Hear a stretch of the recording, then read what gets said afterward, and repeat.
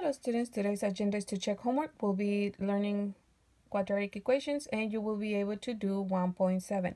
Today students will be able to practice quadratic equations and define the type of roots that you get from solving those. And we'll be applying and reviewing the different ways to solve them. We'll use the one that is easier to find the solutions, okay? So for the first one, all we have to do is cancel the square. Remember that the opposite of the square is the square root, and if we do it to one side, we do it to the other.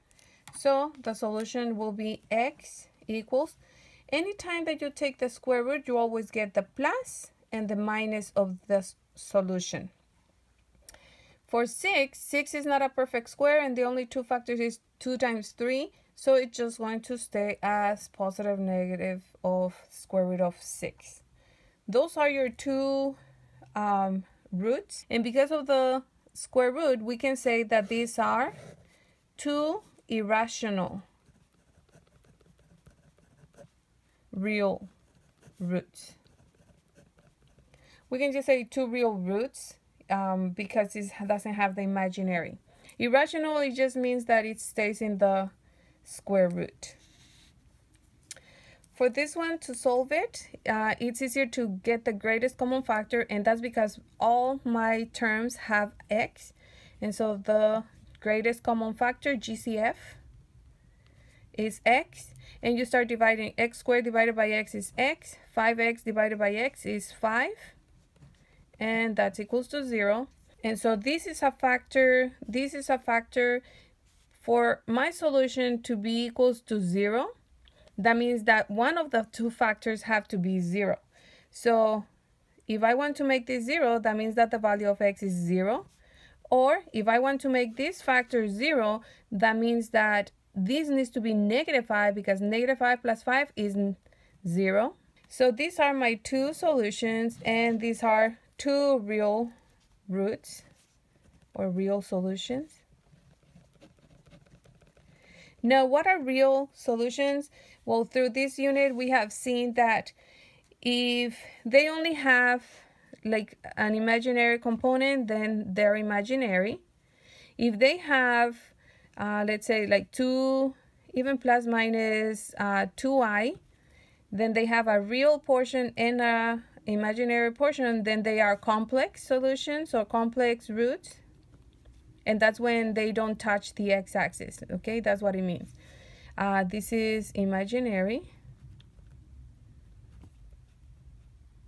And you might have just answers like this, like negative or a fraction or the square root.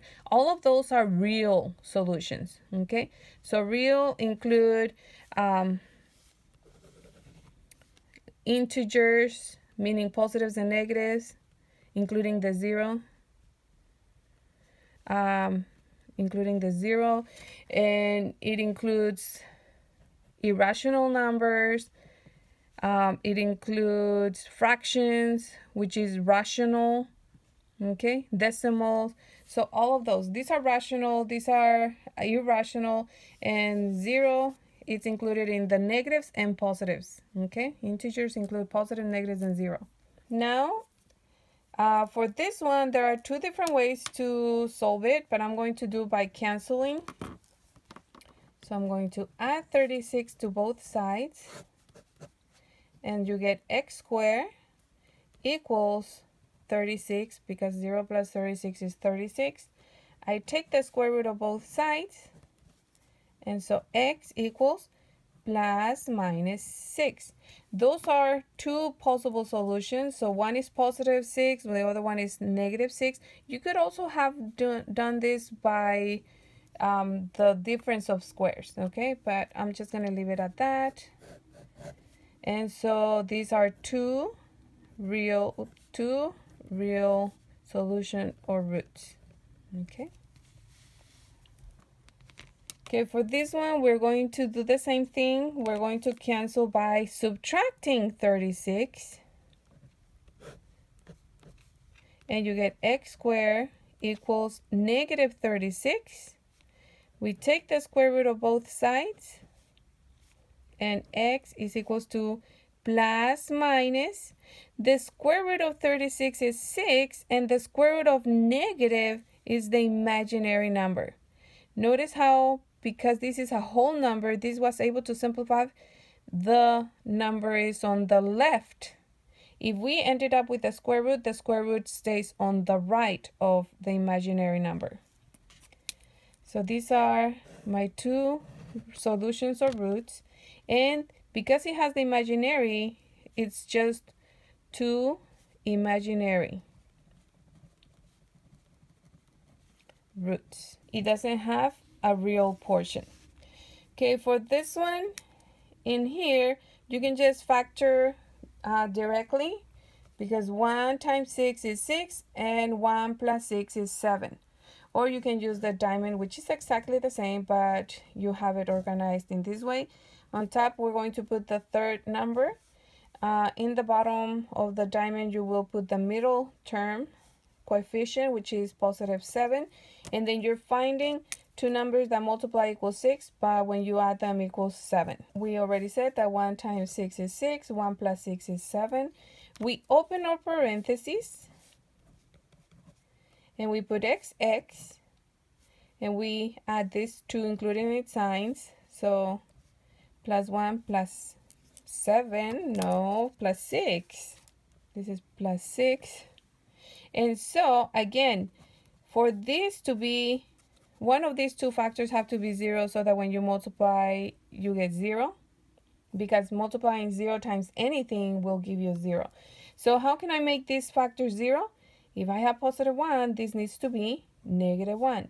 Or if I have positive 6, this needs to be negative 6. Again, these are two real roots. For this one, again, we're not going to go into detail. This is a special, it's a perfect square. Some of you were able to notice that this is a perfect square, this is a perfect square. So what you do is, so if you divide the middle term by 2 and you take the square root of that perfect square and you get the same answer, not paying attention to the sign, of course, you will have a perfect square. What does that mean? And I'm going to put it like this, but also I want to show you something else to make sure we understand this part. We put it in here and just divide 4 by 2 is 2. But also the square root of 4 is 2, so that means that it is a perfect square. And in here, you will always include the sign in here. If it's positive, you put plus. If it's negative, will be negative. Okay. What does this mean? And I want to write it down here just so that we understand. It means that we're multiplying this times itself 2 times. 2 times. That exponent tells me that that's what I'm doing. Multiplying this times itself 2 times. So the answer in here will be, well, I need for this to be 0, so this needs to be negative 2. Or for this to be 0, also needs to be negative 2. And some people would say, okay, you write it only once, but it's actually 2 solutions, but it's a duplicate. Okay, we have a duplicity of 2 because you have the answer 2 times. So even though when we solve in here, if we take the square root, this cancels, you get x plus 2 equals plus minus 0. When you're adding or subtracting 0, that's not going to have an impact on anything. Subtract 2 from both sides. This cancels and you get x equals negative 2, because negative 2 plus 0 is negative 2. Negative 2 minus 0 is negative 2. You write it only once, but when you graph it, if you go to Desmos again,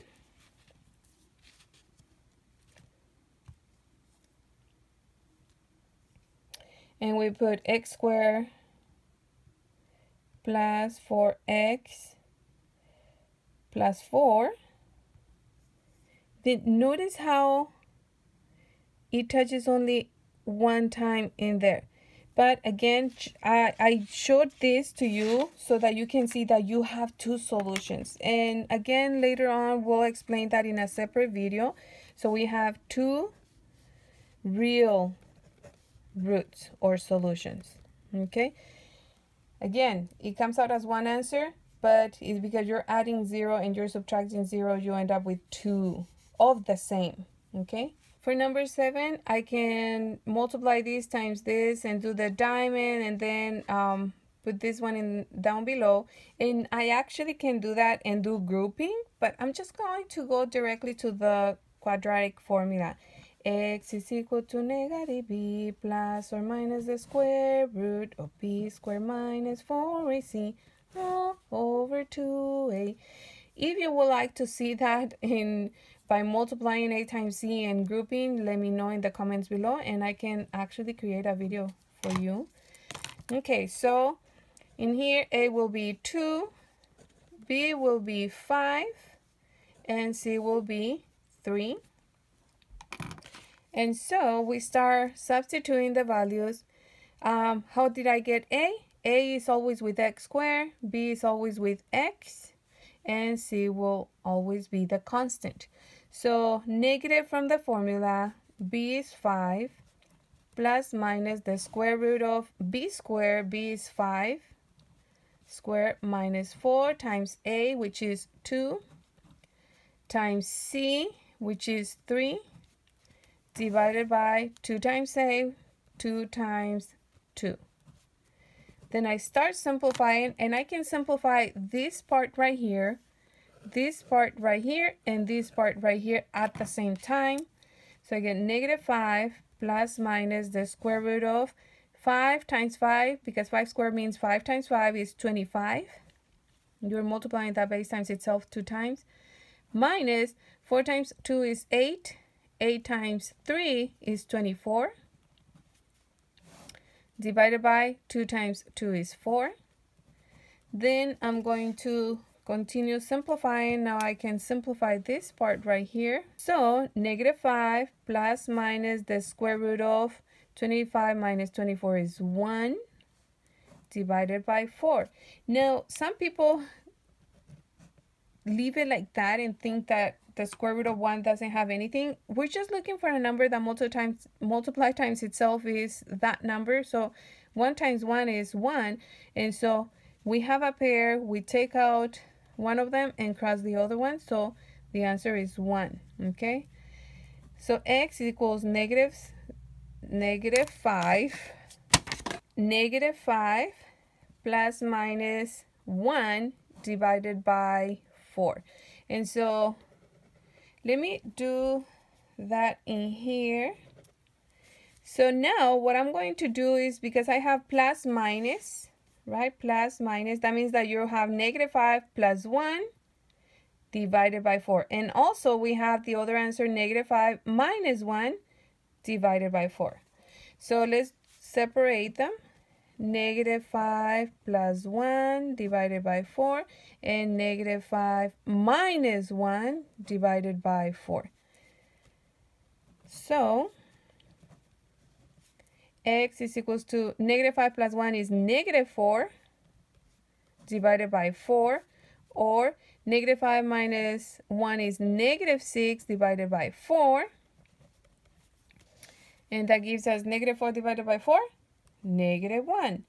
Or negative 6 divided by 4, we can only simplify by dividing by 2.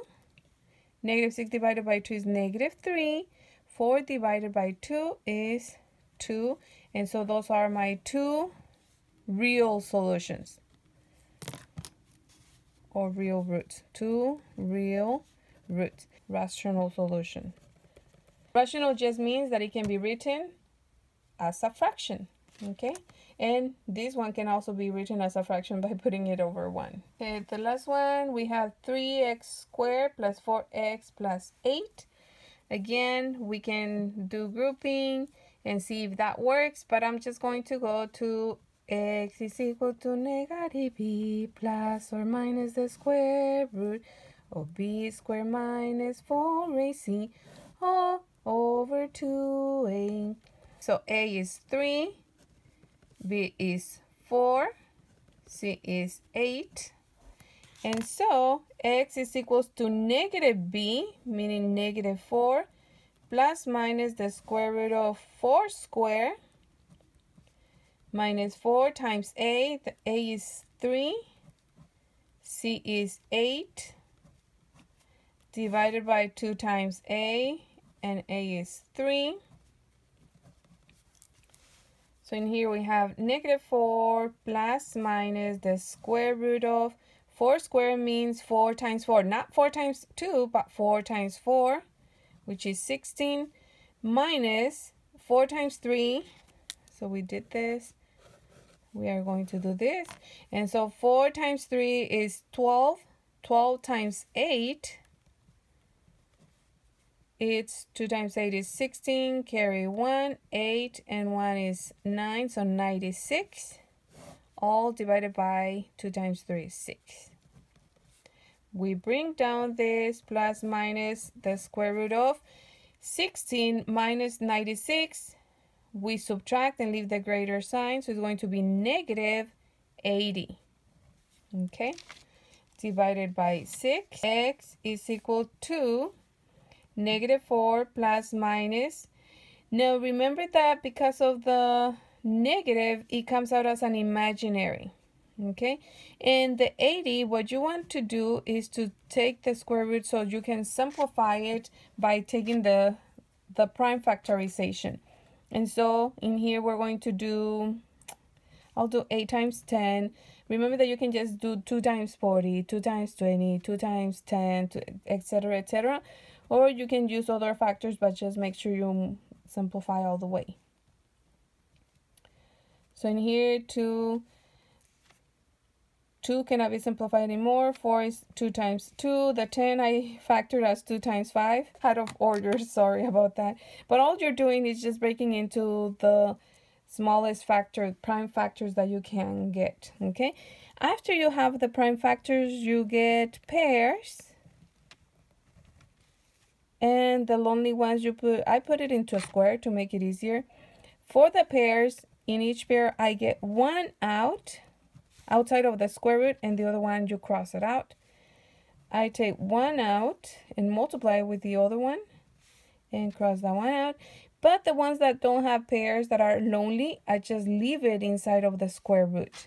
Okay, and so now I multiply. 2 times 2 is 4, square root of 5. Now I want you to see how I arrange this. This whole number, I'm going to put it on the left of the imaginary number. The square root of 5, I'm going to put it on the right of the imaginary number, divided by 6. Now I'm going to do the pretzel. First simplify that part, and then this part. And I notice in reality that all of them are divisible by 2. Okay, so we're going to divide by 2 and by 2. And also in this other part of the pretzel, both are divisible by 2 as well. Okay, so negative 4 divided by 2 is negative 2. I bring down the plus minus, meaning that I'm going to have 2 answers or 2 roots. 4 divided by 2 is 2. This I just bring down the I and the square root of 5. You just bring it down, and you can simplify. 6 divided by 2 equals 3. And so those are your 2 complex solutions. Why are they complex? Because they have a real portion and an imaginary portion. Okay, so two complex solutions or roots.